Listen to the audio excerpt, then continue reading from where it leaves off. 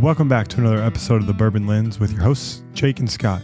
In this week's episode, we feature Whiskey House, and we travel down to Elizabethtown to get a sneak peek of what David Mandel and John Hargrove and the team have been doing to cook this up. So sit back and buckle in and listen to our latest episode featuring Whiskey House. Guys, how are y'all?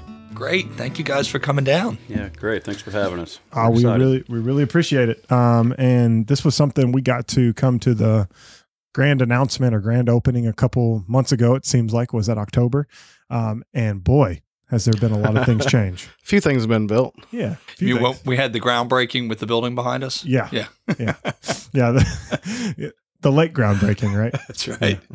So, this has been a project we've heard a lot about, and it seems like this dream has, become a reality rather quickly. So, for those people who don't know about Whiskey House, when did the dream kind of start? And when did this dream start, and when did you all actually break ground? The funny thing is the dream has been alive for quite some time, and it goes all the way back to when we founded and built Bardstown Bourbon Company, and we learned the business, and we created, the first program in the state to do custom whiskey production. And that's when the dream began, but it wasn't until, we all got together, myself, John Hargrove, Dan Lind, we're all partners in this. And it was, early 2021 when a number of things happened. Bardstown Bourbon Company sold, which was a wonderful thing for many of us.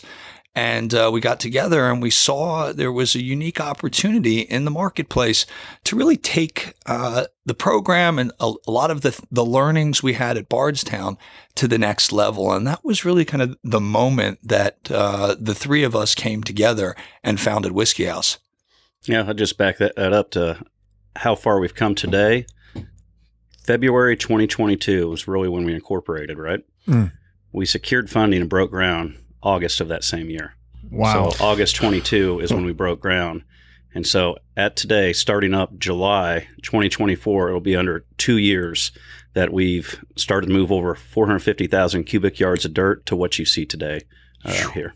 It's a whirlwind. It is.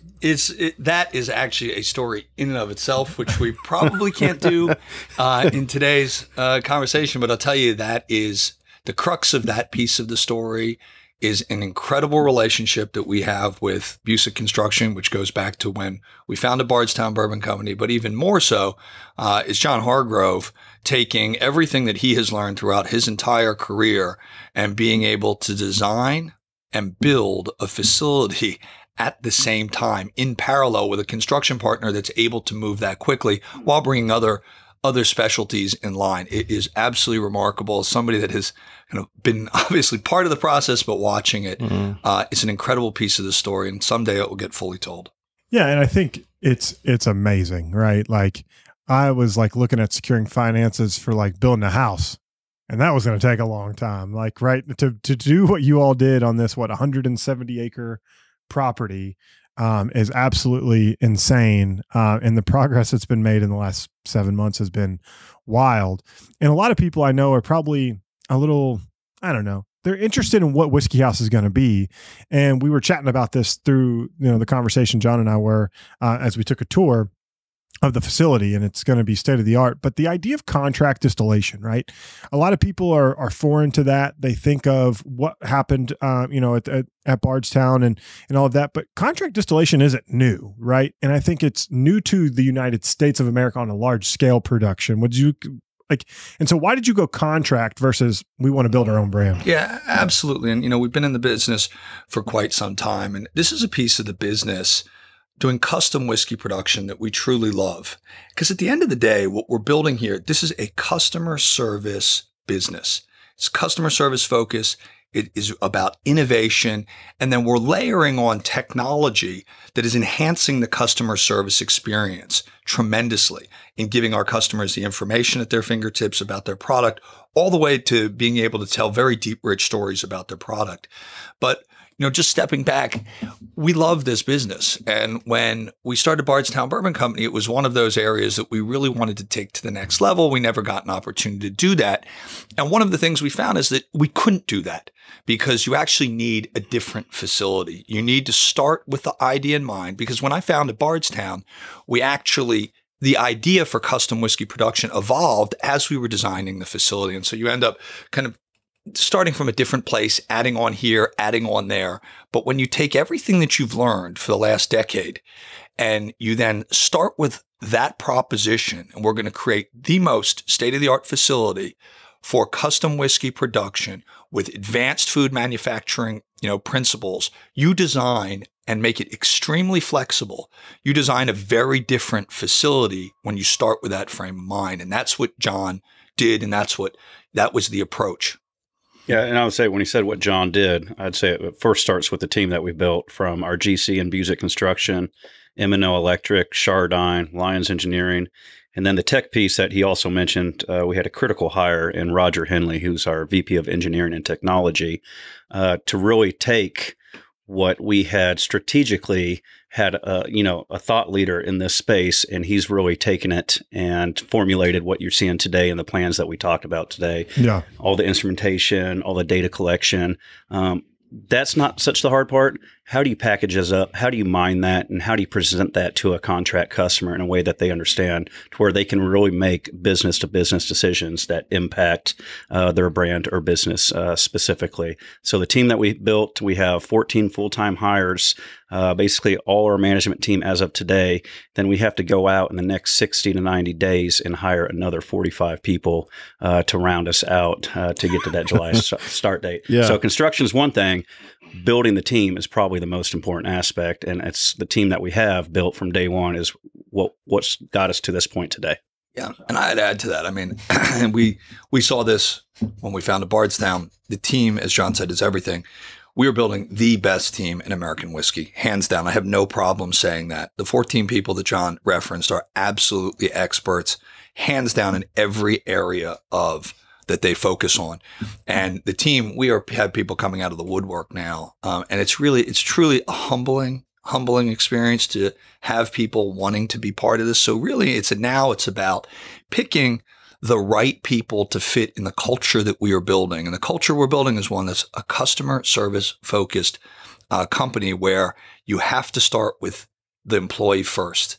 If the employee is treated well, if you create a great culture, that ultimately then filters down to the customer. And so that's how we approach these things. And we're really excited about it. Yeah. As you all take that approach, right? It's customer first, right? And helping their dreams become, true reality, right? Some of these brands that you'll be working with are very well established. It's really about that path to whiskey, as we kind of talked about. It's not about investor barrels. It's about creating or elevating their brand, right?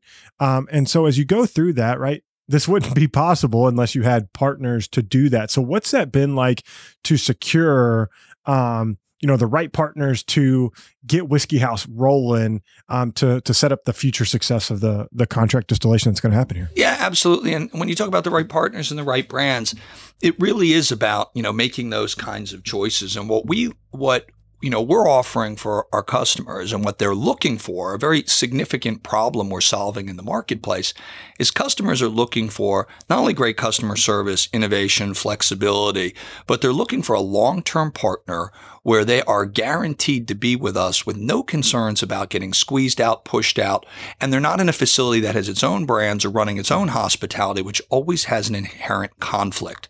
Because the question ultimately becomes, I don't care what the facility is, are you focusing on me or are you focusing on yourselves? It's only a matter of time till this facility gets sold, and then what happens to us. And so we're taking all of that out. It's closed to the public. You asked why we won't have our own brands. That's why. It's not that we don't love the branded business. What we actually are providing our customers in many ways is the knowledge and the know-how from everything we did in creating the entire brand and the liquid innovation plan at Bardstown and our prior spirits businesses. We're also able to help them and provide that insight as well. And so going to that, right, the right partners are also going to ask for custom creation of a lot of things, because we've seen the barrel finish craze, like that has been part of it, but now it's kind of getting to the nerdy details. Like I want that custom mash bill. I want to try different heirloom grains and all of that. So how is your system going to account for the unique varietals of grain and being able to produce multiple hundreds of mash bill opportunities for your customers? Yep, that's a great question. So I'd start out by traditionally contract, you have a menu, 21% rye bourbon, 36% rye bourbon, 95% rye whiskey, right? Which one do you want? We are building in on a capital scale, on a software scale, and a customer service scale to break down each part of the process in production, starting with raw materials and then into the production. Where we start is grain procurement, what type of grains, what varietals. We have strategic partners in our barrel cooperages, in our grain providers, in our yeast providers, and our nutrient providers, and our enzyme providers. So we really take a brand that comes to us, and they can be as technical as they want, or they can have that menu style that they like, right? But we will give them every option on both ends of the spectrum from a customizable standpoint, right? So they can really come in and build from, grain profiles to mashing sequencing, to low infusion cooking or high 200 plus on the cook side and everything in between. And we capture all that data across the board.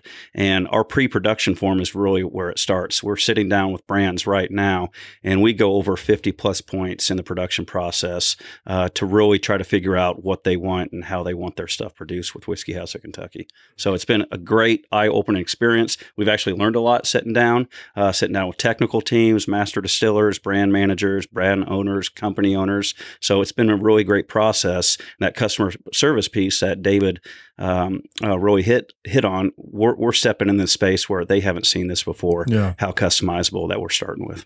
And that goes back to the facility too, because if you don't have the facility and you don't have the infrastructure, and you guys got a chance to see that, you saw the property you sit on, you see the infrastructure, the physical infrastructure, whether it's the water supply, whether it's the rail, electrical, sewer, you have to have all these components to do, what John is mentioning. And what John's talking about is advanced food manufacturing for whiskey distilling. And that's John's background. That's where we're taking this. And so to be able to, say to a customer, we can do 500 barrels as a minimum, but we're doing it on a massive system. And the system is designed so that you're not interrupting in any way the consistency of the pressures across the system. I know, again, I'm getting a little technical here too, but the point is great whiskey is produced through a massive system with great controls, and even in our former facility, you're robbing one side of the facility steam off the still to move. That's because we didn't design things that way. But now this design is so unique. It's all thought through. So you're providing the highest quality, the greatest consistency, but we got tremendous flexibility in the smaller runs that we can produce. Yeah. So the benefit there is you guys have the opportunity to help a new brand start up, but you also have the opportunity to help your existing brands that can help replicate what they've already done in the marketplace. Absolutely. So our customers look like multinational, international, to small craft and non-distillery producers. So we really deal with everybody out there in this space. And with those, the large strategics have technical teams. They know exactly what they want. And so they come in here, we can work side by side, and we can produce a gold standard of what they're looking for. And then we have a small craft producer, non-distillery producer that comes in that's really brand focused, and they really hand us the keys and be like, hey, I need a great liquid. I need a great 36% rye bourbon to supplement the brand I already have out there in one or two markets. And we can do that too. Yeah. I think that's what's going to be really interesting is the ability to help that craft producer or help the NPD tell a different story, right? I think a lot of people have grown tired of a certain mash bill hitting the market over and over and over again. And the whiskey consumer has gotten smarter. They have gotten more enthusiastic, and they're tired of why is my bottle, and I know it's the same mash bill over and over again with 7 different labels, why is it $70 when I can go buy a bottled and bond product for $4 or $5 or $40 versus $70? You're raising a very interesting point, and that what you're talking about there, that challenge, is been exacerbated over the last couple of years, and we really haven't seen yet the full impact of it. And that is, the introduction in a very large way of the investor barrel. And so, you have hundreds of thousands of barrels being produced out there of very similar liquid. And so as that tries to come to market, and again, liquid is only as valuable as its opportunity to go into a brand. That whiskey is not worth anything unless it can go into a bottle and be sold. You might as well dump it out. And so that's where it ultimately has to go to. So for brands, the need to be differentiated, the need to stand out, the need to tell a more rich, thoughtful story about your product and the transparency, that's what we're offering. And that's where I think you're going to see a lot of brands, if they haven't yet, are going to continue to track, whether it's with different line extensions, because as that liquid in the hundreds of thousands of barrels ultimately tries to make its way to the market, the need to stand out is very important. And, what are investor barrels not interested in? What we're doing at Whiskey House, which is why we're not doing pure investor barrel production. For Whiskey House, you've got to have a brand or a direct pathway of that liquid to the brand, to work with us, because otherwise, it's really not, it doesn't fit in our program anyway. Yeah. I think the other thing that's really interesting is 500 barrels. Like, that is a sizable investment. Don't get me wrong, but some of the contracts have gotten so big because their space is so limited, right? Like, I think being able to help that small craft brand that's got their funky pot still that they may want to have more of a column still to blend with, right? Like, that gives them the opportunity to scale their brand a little bit more High West style, right? Where they have partnered with, their own production in Utah and MGP, right? So I think that's what's unique here is it can help the small one grow and grow and grow. And then maybe 6-7 years down the road, they're producing their own bottled and bond rye whiskey like High West did. And I'm using that as an example because I think that's one of the cool things you all could do is help a brand grow in that standpoint. Right. And I want to add to that. So 500 minimal on the customizable side. Yeah. We can tack on a small craft producer or a non-distiller producer that's 20 or 30 barrels, we can tack them onto a larger mash bill run and bring them into our contract system as well. Mm. So we want to try to be a provider for everybody that's out there. Wow. That's big. Because I know a lot of people want that. Like, they're just missing that 36% rye bourbon to round out their program or whatever. And I think that's super unique. And one of the other things, we talked about this prior to, but the cost of a barrel was driven up over the last several years. You could say maybe 3-4 years ago, it was like $700 for a barrel. Now it's well over $1,000 sometimes. Yeah, it's crazy. And so, how are you helping them navigate the investment and the conversation in that? Because it's no small dollar amount to get into whiskey and to scale it long term. It's a very simple answer. Our pricing is designed to be fair. Yeah. And so, it's that simple. Mm-hmm. It's fair because we want to be the long-term producer and we will be the long-term production partner for our customers. We view this as a long-term relationship. Yeah. This isn't get as much as you can for every single barrel going out the door. That's the philosophy of some distilleries. It is certainly not ours. And again, everything that we are doing here is focused on the brand and the customer experience. For example, we talk about the facility being closed to the public, but it's wide open for our customers. So we have spaces in our facility. The entire facility is programmed for this experience. So you come in, we have our whiskey library where we sit with our customers and we think about what we design. We have a full room dedicated to designing liquid for our customers to be on site. We have an analytical lab that is designed with them in mind, with unique rooms for completely sensory focused tasting, all the way down to a whole training facility where they can bring their sales teams, their distributors, so they can use our facility to train. So the world has not seen this yet. You got a preview of it. Yeah. But it's not something that we're sharing with everybody because it is for, the customers. Yeah. And so as we move forward here, you will see Whiskey House play absolutely a disruptive and transformational role in this piece of the market. I have no doubt about that. Yeah. No, it's super interesting. And on top of that, we've tied the idea of conversation into technology into the Whiskey House production, right? You teased it with, the food manufacturing, trying to be on scale with the PepsiCos or the Quakers of the world, but also the idea, and I've seen this kind of floated on your all's LinkedIn profiles, the idea of infusing artificial intelligence into that. So can you talk about the play that technology and artificial intelligence will help you all get information for yourselves to produce A, better whiskey, and then B, for your customer? And that's one of our biggest focuses, and it has been since day one. You saw all the instrumentation in there, all the control valving, all the radar level indicators, vortex meters, RTDs across the board. What do we do with all that data? Do we sort through it manually? No. Do we look at historical critical limits on that stuff in a very efficient manner? That would take a labor of love to sort through all that data. So what we can do is now introduce AI into the process, and we have since applied for and received grants from Microsoft to help out with this, to where AI can help us mine that data, turn it into correlation, causation, what causes certain things to happen, not only at the end state of bourbon.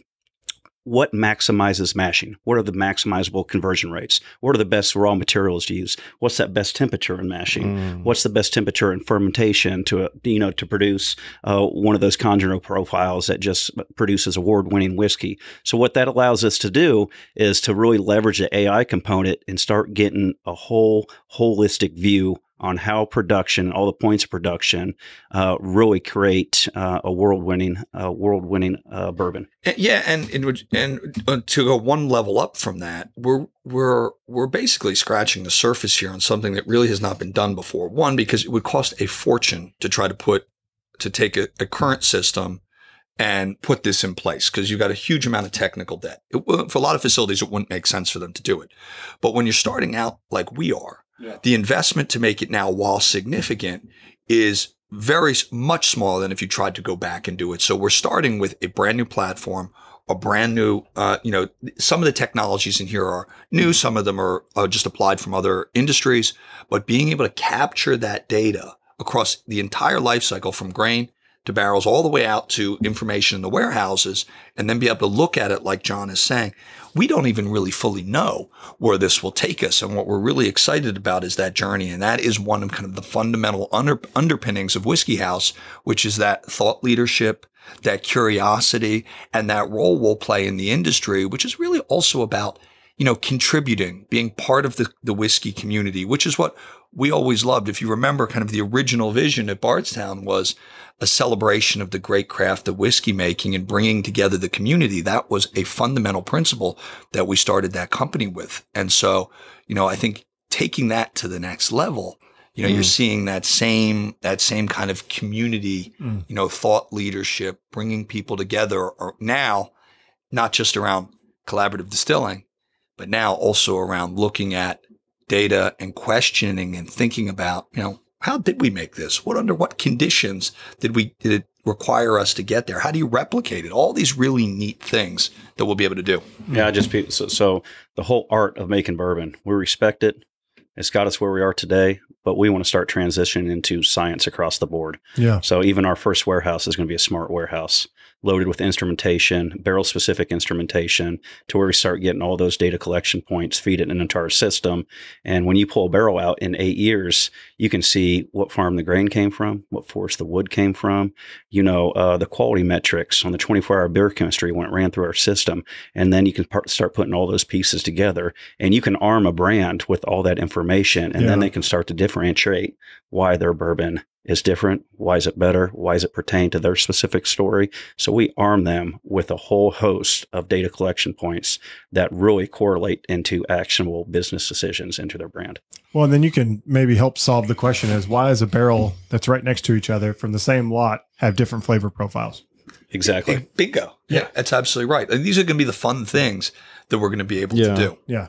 That's the nerdy stuff that people just like I'm super interested in someone finding out, hey, why is that same lot, same barrel, maybe even from the same tree? Why does it taste different?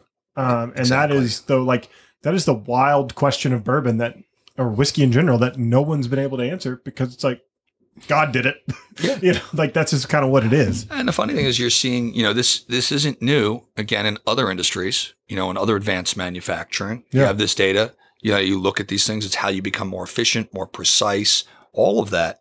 we're now applying it to distilling. And so you're starting to see us move into, as a distilling industry, into that kind of next level. Well, I think it feeds the nerdiness that people seek out. Like, I think to start a whiskey brand, I think you have to be a pretty big whiskey nerd. So you're feeding the owners of the brand the information, the data, but then the consumer also. I mean, we've experienced this in the past 5 years of podcasting. The consumer wants the nerdy details. Right. So I think to be able to translate that from the owner who's wanting that to the ultimate consumer. And it's just not the nerdy details that benefit the brand. It's the nerdy details that you guys got to see in there.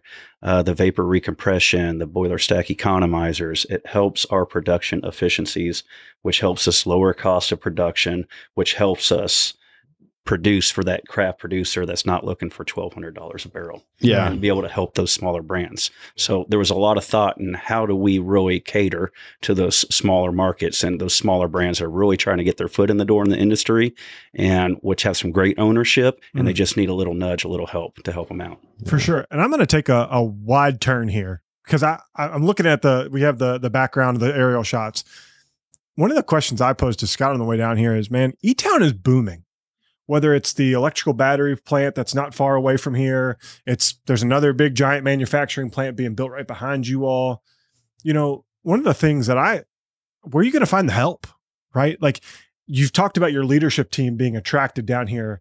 What's the city of E-Town, like, how have they wrapped your arms around this down here? Well, phenomenally well. I mean, first of all, E-Town has been incredibly accommodating. The property, the infrastructure we had here, as I said, that was number one, right? Because we had to get that. If we weren't able to get the property with the infrastructure here, rail, we have on property, which is very important for, the work that we're going to be doing internationally in that competitive space, massive infrastructure for electrical, sewer, water. We sit on the largest aquifer, dig 400 gallons out a minute.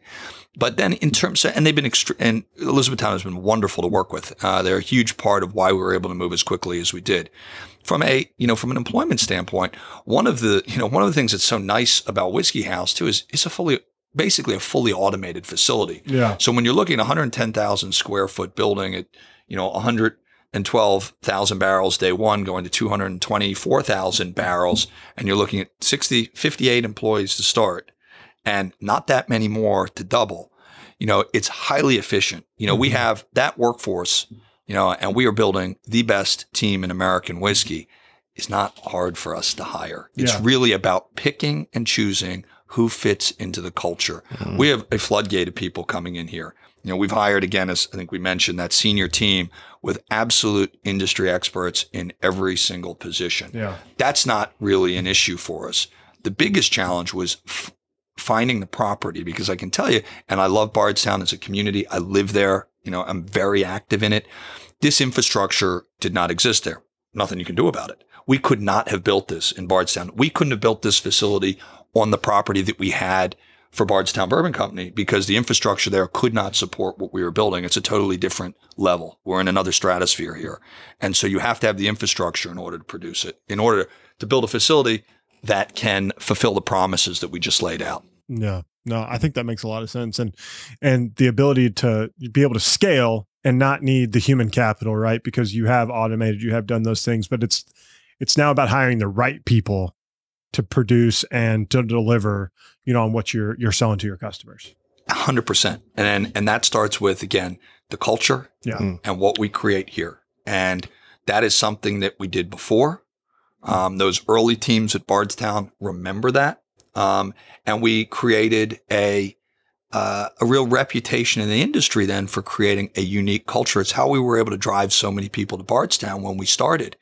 Because I can tell you, I spent at least 40% of my time on culture when I was running Bardstown. John, same thing. Our senior team, same thing. And that's really important. It's important because that's how you not only attract, but retain great talent and create a customer service focused business. You can't just make that stuff up. Yeah. You can't just say you're going to do it. It's not just about pay. It's not just about benefits. It's about the culture and how you bring people together. Yeah. I was going to say, the first time we posted about Whiskey House, somebody commented on our feed, like, are you guys hiring? I'm like, it's not us. I mean, I wish, but no, it's been really cool that we've seen reception even when we've posted about it, which has been great. The other thing around innovation we haven't talked about is your unique barrel houses that you all are creating, with the construction company. Like, so can you walk through like why and how you all are creating these new improved rick houses? Right. So when we looked at Whiskey House holistically, how do we improve every part of the process if it's improvable, right? So barrel aging is kind of like, I still consider it the Wild West. So why are the sizes of Whiskey House the size that they are? Is it backed by science? Is it backed by best civil structure, et cetera? So with the help of a thermal group, we are able to, model up a great design for a warehouse, just from an airflow standpoint, to increase those frequencies at hot and cold on an annual basis. What size of vents you need on the channels below the top part of the warehouses. So we've went with a longer, skinnier warehouse. You haven't seen anything like it. It's a new Busick build. I have a feeling you'll be seeing some throughout the industry here in the next few years.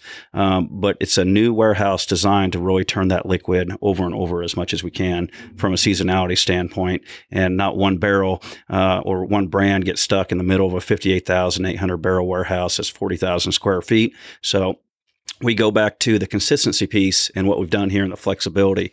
So all 33 of our warehouses that we're going to build in the next decade, 41,496 barrels, all 33 of them. What's that do? That provides consistency all throughout the maturation process for each of our customers. Not having to negotiate. Well, I don't want to be in the middle of the 58,000 barrel warehouse. How come you're putting your barrels, X brand, that you have the facility you own, in the best places and we're stuck here? See, that's the inherent conflict you get in when you have your own brand and you're producing for others. And so it just becomes, whether it is real, whether it is perceived, it is a real challenge. And that's going back to the original starting point where we asked, why are we not creating our own brands?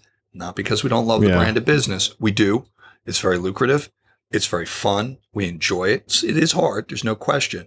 But what we really love is this piece of the business. In order to do this piece of the business right, you've got to provide an absolute hyper focus on it, and that's what we're doing.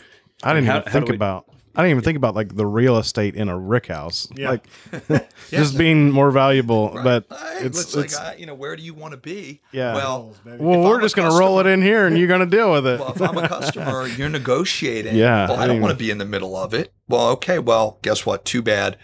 Because that's where you have to go. Totally different experience at Whiskey House, because everything is going to be uniform. I would just add one thing to that. So we have this theoretical design backed by science, but what are we doing to validate it? Yeah. We're providing the instrumentation in our very first warehouse to start collecting all that data and getting real-time results on a daily basis of the aging process of this design. And we're going to make that transparent to our customers. Yeah. No, that's pretty cool. Another interesting thought I just had come in my head. I don't know if you've thought about this, but like, would you all produce a barrel or two, right, where you can say, hey, this is what our 21%, rye would taste like, our 36%, like, just to have controls for your people to try as they come in? Or is that something that's even on your all's radar? No, it absolutely is. So from day one, we're gonna establish a full distillate library, and then a full maturate library also, and just not like when it's ready to dump. We're gonna have distillate 6-month, 12-month, 18-month, 24-month, and all these different mash bills. You saw the retain room in our analytical lab. It's monstrous. But that extends out to just a full library for reference purposes. 10, 20 years down the road, we can pull some of those samples and do the testing on them too. So we can see how a distillate turned into a 15-year bourbon. And then we can look at all that instrumentation that warehousing provided and what changed that, what parts changed that. And we're just not testing at the end of the cycle. We'll pull in samples all the way through. Whether a customer wants to pull a sample every month, every 5-6 months, every year, we can do that and package that up into their full data package that we provide them. Yeah, and then you'll be able to really kind of outline, what to expect at Whiskey House from start to finish, right? Which is really cool. And speaking of Bart, that was one of the coolest things they did was you get the distillate, then you got the 6-month, and then you got the finished product and the fusion discovery. I thought that was one of the best tasting kits that you could do. So and you that's know really where cool. that started? That started in the lab when we would do our, that whole concept started with how we dealt with our customers. Yeah. From day one, that was a completely organic experience in kind of lining up. Yeah. You'd walk into the lab and that was like the greatest tasting experience you could have. That actually then ultimately informed the visitors' experience. Very large tasting experience too. Yes. I think all four of us know that. Just a little bit. But that was, that's how we created things, and that informed, that became the visitors' experience. It became, we never used, outside help to build these things. We did it all internally, and so same thing. No, that's cool. I do love the fact that there'll be the control that you'll have, and then the people that are getting the liquid will be able to see that as you add more customers in and grow. That was just something that popped in my head. I was like, I wonder if these guys have thought about it. Obviously, you all thought. Yeah, it's just not keeping the gold standard. Yeah. Okay, we made something that's not so good. Well, we're going to keep that for reference and for training on the organoleptic sensory. We made something that's gold standard. What we consider, this is what we strive for every day in production, and then everything in between, just so we can start training from an organoleptic standpoint and a machine learning standpoint from a chemical analysis. What's that mean in the future on the aging process? Does it age out or does it stay there? We can start looking at that whole library of stuff, and just not from a sales perspective. Yeah, no, that's good. It's like catching those barrels when they're right. Right. Like, this one's going to go too far. But catch them when they're wrong also too. Yeah. So, And that's actually a big piece of it. And, as John mentioned, and that is, making sure that you're providing all that information to the customer. We don't just tell the customer when we've done something great. You've got to work with them completely transparently to show them everything you've done right, you've done wrong, how you correct it. I mean, that's how you go to a facility that is, extremely well run and managed for your customers. And that's built in from day one with what we do. Yeah. No, I mean, I'm running out of questions because I've got all my nerdy details done. Scott, No, this has been a lot of fun. I mean, it's just seeing it in person and how it's been designed with little waste, little waste built into the process. And that's just any chore, any task, you have avenues to get diverted to, waste expended energy. Here it seems like, streamlined, very efficient, very, you're not consuming extra energy than you need to. Very automotive manufacturing-esque. I worked at Toyota, was a vendor of mine for a long time, partner, and everything had a purpose where it was. There was no wasted movement. Try to build the best ergonomics, like all of those things. And so it's like you all have added, what's been really good in production from other businesses, what's been really good in food manufacturing. It's really cool how you've borrowed to improve what the American spirit, right? Like bourbon, and then also rye whiskey. I'm sure you'll do American single malt. Like there's a lot of opportunity to do a lot of everything. What I'll tell you to that point is very rarely in life do you get the opportunity to do something all over again. Yeah. And so that was this opportunity for myself, for John, for Dan, for the founders of Bardstown.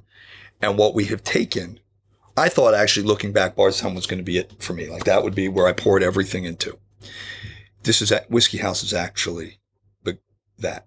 And because we were able to take everything we learned from there, John has taken everything he's learned from his advanced food manufacturing background and distilling.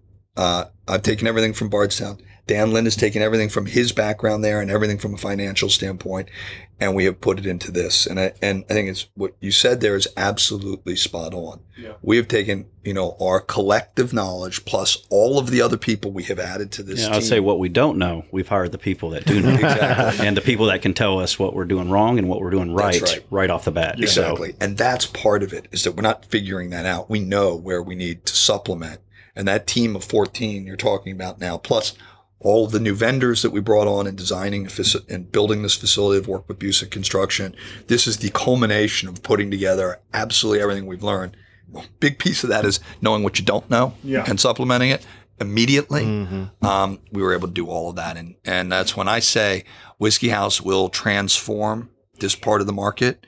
This is a transformative business. Whiskey House is going to change contract manufacturing and distillation fundamentally going forward. Yeah. And I think you'll see ripple effects of this internationally too. Because we were chatting, like, contract distilling is not new. Like, go look at Ireland. If you want to know what contract distilling is, there's a little thing called Middleton. They produce everything. But there's so many brands because they do custom, they do a lot of the stuff. And so it's cool to see it come to America where there is such a boom of whiskey in general. It doesn't matter what style, it's just a boom of whiskey, and you all to be able to help that and usher that into the next evolution is pretty cool. Thank you. Thank you guys for coming and spending the morning with us. Yeah, no, we really appreciate it, and we look forward to seeing this thing when it's finished. No, and I'll just add this podcast is pretty special to me because it's my first podcast in over 3 years. Oh, and the nice. first one I've done under the Whiskey House umbrella. Awesome. Let's go. No better podcast host to do it with you guys. Appreciate We that. appreciate that, man. Well, thank you all for joining us. Thanks everybody for listening, and be on the lookout for the updates with Whiskey House. I know your all's PR team is awesome, and they'll help push all that information out, and we'll be covering it right along with them. So until next time, guys, cheers. Cheers. Thank you. Thanks, guys. Thanks for listening to this episode of the Bourbon Lens. Make sure you're connected with Scott and I via social media on Instagram, X, and Facebook. We'd love to connect. And if you're more the professional type, follow us over on LinkedIn. If you want to know more about Bourbon Lens, make sure you're subscribed to our weekly newsletter, The Weekly Pour. For exclusive content and more, check out Patreon. Follow us there at Bourbon Lens. And last but not least, on your favorite podcast listening app, make sure you're subscribed because every Monday, Scott and I release a podcast, and we would love to have you here listening to the newest features and the newest whiskey news. And until next time, cheers.